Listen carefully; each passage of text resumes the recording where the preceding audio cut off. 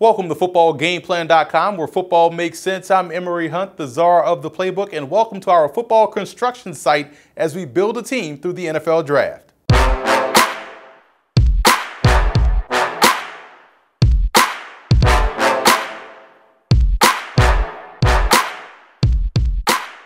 You always hear others say that this particular draft is weak, or wait until next year to take this particular position, or the NFL draft is an inexact science, but we at Football Game Plan believe that all three of those statements are huge myths, and we're here to show you why as we go through 7 rounds of the NFL draft and pick players to make each NFL team better. But before we get started, let's take a look at the mock draft rules. You have to remember that the selections that you see in this mock draft will be based off of Football Game Plan Scouting player rankings, which you can find on our website at youtube.com/footballgameplan or footballgameplan.com/FBGP scouting. They're also based off what I would do as the general manager, not what I think they'll do, not what they have done or what they will do, but what I would do if I were the GM, and also what I believe are the team needs. So not what other people may think the team needs are. If I think they need a quarterback, then I'm gonna take a quarterback.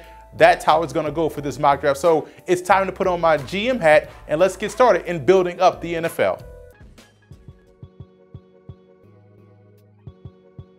The Saints are armed with 2 first-round picks and they have to get better defensively. So with the first selection, I went with Marshawn Lattimore of Ohio State. Both Delvin Breaux and PJ Williams are talented, but they can never stay healthy. Now, I just said that those 2 guys can't stay healthy. And Lattimore does have some slight injury concerns, but he also has that elite level ability that can't be ignored and would immediately be a day 1 starter for New Orleans. Addressing the defensive line with Derek Barnett out of Tennessee, who was highly productive and consistent within the SEC and would give the Saints a talented bookend opposite of Cam Jordan. And I'm a big fan of Lorenzo Jerome's versatility. He can play multiple spots in the secondary, and that'll allow defensive coordinator Dennis Allen the opportunity to get creative in where he can place Jerome. One important trait that he has is terrific instincts, which pairs up perfectly with elite ball skills. Losing Brandon Cooks leaves an opening for an explosive talent opposite second-year player Michael Thomas. Ted Ginn absolutely does not count.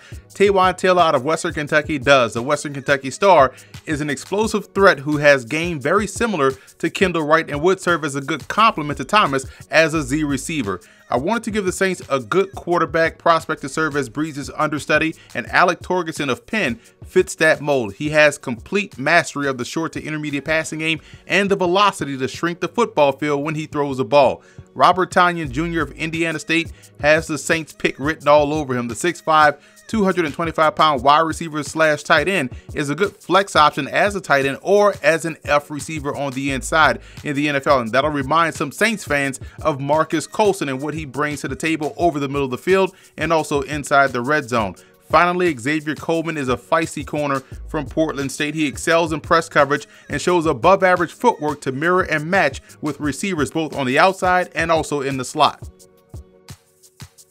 So that's a wrap for this edition of Building Through the Draft. I'm Emory Hunt, the czar of the playbook. And if you want to watch our other NFL team 7-round mock drafts, and you already should, be sure to subscribe to our YouTube channel at youtube.com/footballgameplan, where you can catch all of our FBGP scouting prospect ranking videos. Also, subscribe to Football Game Plan podcast on iTunes.